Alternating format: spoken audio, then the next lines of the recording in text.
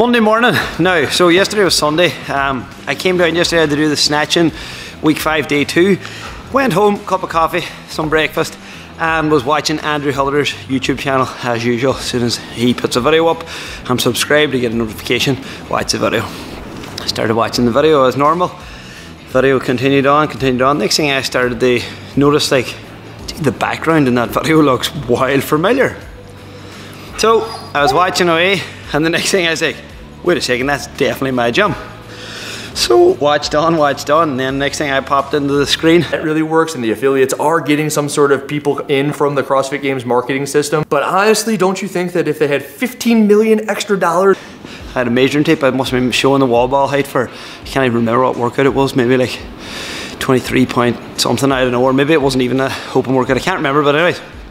Like, he's got over 30,000 subscribers, lots of eyes on his channel, and then for him to go ahead and do that for me, Andrew, really appreciate that. Thank you very much. So, see, it doesn't take much to do that, do you know what I mean? And I was talking about this in a couple of videos back about the truth of CrossFit community, and saying about like how other creators in the space won't necessarily share someone else's. But like what Andrew done there yesterday, 30,000 subscribers, how many people's gonna see that there now? Like, there's gonna be thousands of views. It's not costing him anything. It's not doing him any harm. He's only helping. All I'm doing is down here training in a shed, a cold, wet, damp Irish morning, training and putting it out there for people to watch. So it's not costing him nothing. He's not gaining, he's not losing. He's just doing a solid for someone that size compared to him. I have 300 subscribers, he's got 30,000. You know what I mean? So if I can pick up a couple of subscribers from that, tip the hat to you, Mr. Hiller. Thank you very much. Again, I'm going to put Hiller's description, or link in the description to his channel.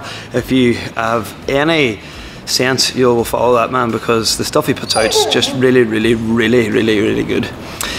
He not only was a good YouTuber, obviously, but he's a fit man. He I think he actually qualified. He went to regionals as an individual and a team, and he was at semi-finals in 2021. Correct me if I'm wrong, but I think he used to own an affiliate as well. He sold half of that, and now he just makes YouTube videos full time and has a programming called Heartfelt programming, which he sells out every month as well. So all round good dude, as they say across the water. Thanks, Andrew, for that. I'm just making the videos every day. I love doing this here. It's like a video library, you know what I mean? Whenever I have children and stuff like that, they'll be able to look back at all these videos. I really don't care too much for the subscribers, but it's just that, as I said in that last video, if I can get a couple more subscribers, it keeps me more accountable whenever I'm training. Do you know what I mean? There's more than just me in here training on my own. When I look out the camera, I'm thinking there's a couple of thousand subscribers on the other end of it. So, Hiller, thanks again for that. Really appreciate it, and mucho gracias, amigo. Right, for my training today, I just started off there doing the first set of cleans. We're doing some squat cleans today. Again, started off with a set of 3 at 40%. We're going to move into another set of 3 at 50%, up again for 3 at 65, a double at 75, a double at 80, a single at 82%, and another single at 82%. Now my heaviest on this is going to be 101. I'll round that up to 103. We'll hit these sets of cleans.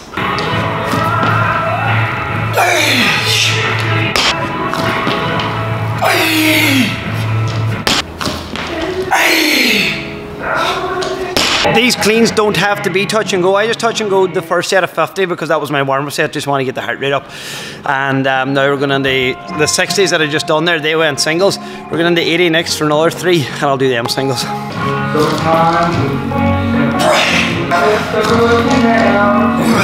Singing along. Oh, is it got no. Wonder if you saw it too. We got till the morning.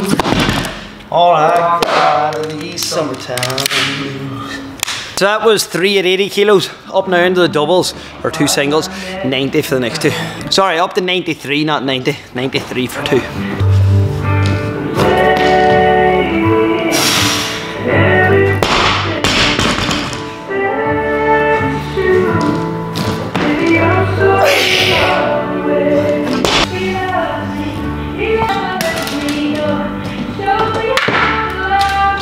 Right, so bumping it up from 93 to 98, next 2 now at 98.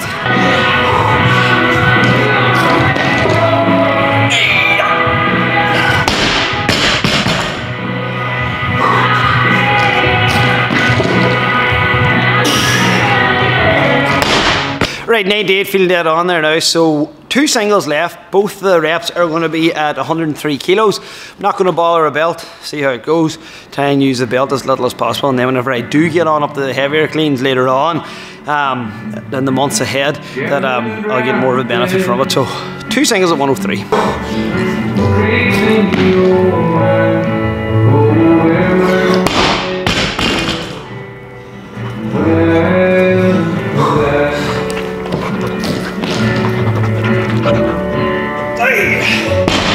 See, another thing too that I like about Andrew Hiller and I like a Savon and those guys is they just say it as it is. Like, there's no filter, and it's true. Everything that they're saying is true. Like, you know what I mean? They're not chatting shit. Hiller has got more facts, and everything he does is research. All his videos, he's got facts to back up what he's saying. Like, and they calling out all those athletes, both games athletes and normal athletes, like that aren't at the games level, that are like cheating in the open, cheating in the semi-finals, not doing reps, calling them out. It's great. Like, it's great to see. Like, and long may it last, and hopefully that things tighten up a wee bit. Although the open now and all seems to be going to shit anyways, so I don't know what the story is on the participation going forward this year. But anyways, I'm going to still keep doing CrossFit. I'm sure Hiller's going to keep doing CrossFit. I'm sure Savon's going to keep doing CrossFit regardless of the state of the games and the competitions and all that there other stuff. That was the cleans done. We have some bench pressing to do next. It's what are we doing here? We're doing 5 singles. So we're building on from the doubles last week. We did 5x2 I did 5x2 at 100 kilo last week. Now this week it's going up to anywhere between 90 to 100% of your 1 rep max for a single, or heavier than the 5x2s last week. My 1 rep max is 110. I'm going to warm up now and see what I get beyond the 100. If 110 is it for a single, by God, I'll have at it. Maybe I might even try and PB today on that. And if not, I'll just bring it back a notch to something heavier than 100 for the 5 singles. So we'll get the bench out and we will get into that piece next. I thought maybe, you know, like if the day's feeling good after I hit the 5 singles at 110, I could push on then and maybe PB. I was warming up and I got to 100 and I was like, oh my God, I'm going to be lucky to even get heavier than 100. So I've put on 105 now to see. I don't even know if I'll get this 105, but I'll try it.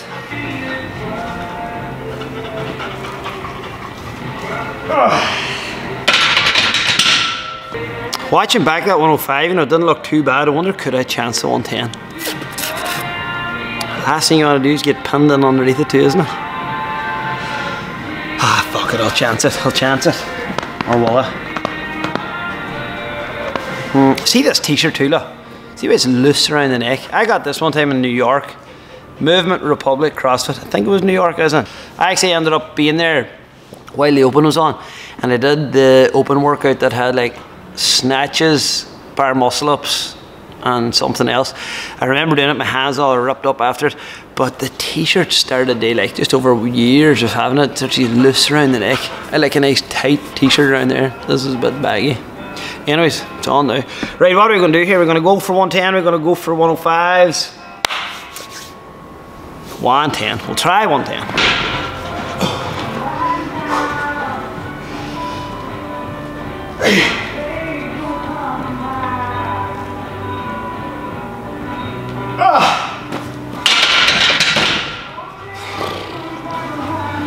Right, that was slow, but it was done. I'll just try and stick that now for the 5 sets. I was thinking maybe I might manage it, which was tight, but no, I'll just stick to it. That's my 1 rep max there, so to hit that, fairly happy. If I can hit that for 4 more, well, I'll be delighted.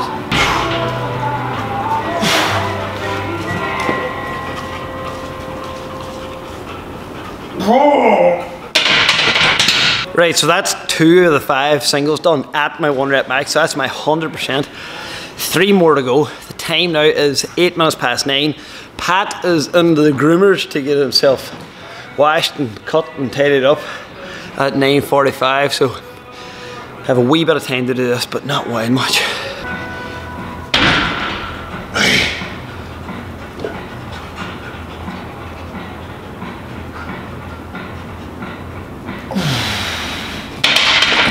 Oh my God, that was scary. Jesus. Right, that was scary enough there. Now it was just sitting there and not moving for a long time. I have 2 more to go, but I don't know if I'm going to get them or not. Oh, that was scary.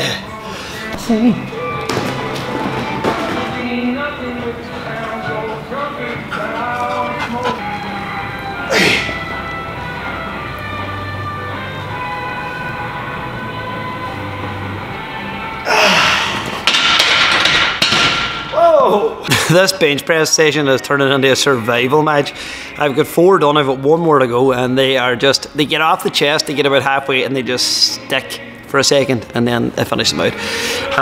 But as I say, it's at 100% of my 1 rep max, so it's 110 kilos. I can't remember the last time I benched, or when I hit that PB. I'd say it's at least a year ago, and I haven't hit anywhere near that recently, only until the last couple of weeks when I've been doing this benching. So if I can just survive now and get this 1 more rep without failing, then that's me finished it, and walk away fairly happy at it.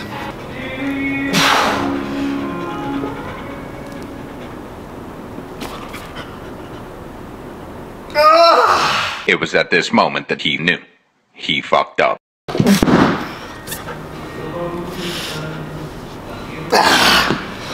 Fuck you, nice. Oh, you not spot me, Pat? Now look, I'm jammed in here. Whoa! Now, well, that was a shit show. Right, what I'm going to do is I have to take Pat up to the groomer, so I'm going to run up, leave Pat off, and then someone in the 10 o'clock class then might spot me on that last one, just in case I get jammed again. A few moments later. Alright,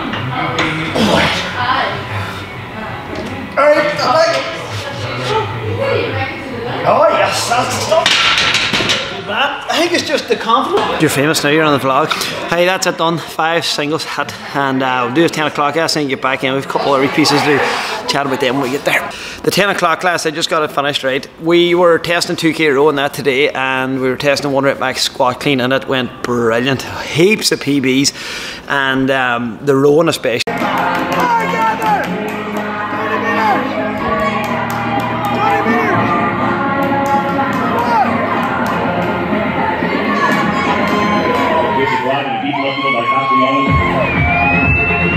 It was just, the hype was real high for that. So they've just gone now. I'm going to do the 2K row. I have to do it myself today.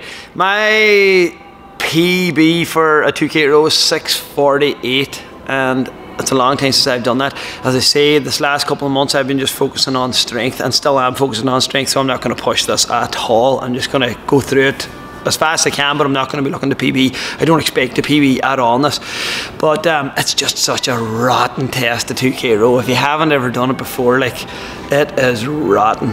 So I'm going to do my 2K now. I'm just going to chip through it, see how it feels, and just get that done. And then I have a bench press and rope climb workout to do then after that, dumbbell bench press this time. So I'll get this 2K row done first.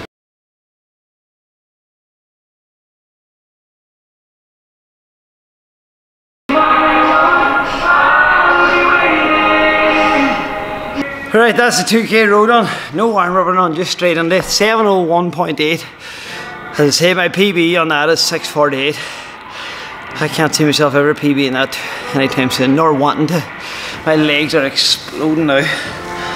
Such a horrible test. Right, at least that's that done. Back on the bench again now. Dumbbells and rope climbs. Show you what we're at. Right, so last workout for time, 5 rounds, 25, 20, 15, 10 and 5, double dumbbell bench, and 5, 4, 3, 2, 1 of the rope climb. So 25 bench, 5 rope climbs, 20 and 4, all the way down through that ladder, and that's the last piece of the day.